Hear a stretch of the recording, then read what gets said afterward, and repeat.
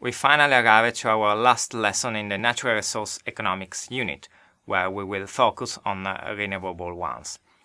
As I did mention before, although renewable resources have the capacity to regenerate themselves and provide an infinite stream of benefits to the society, often these are the resources that provide the highest preoccupations in terms of overexploitation, as exploitation can interfere with their capacity to regenerate and suddenly lead to a collapse of them.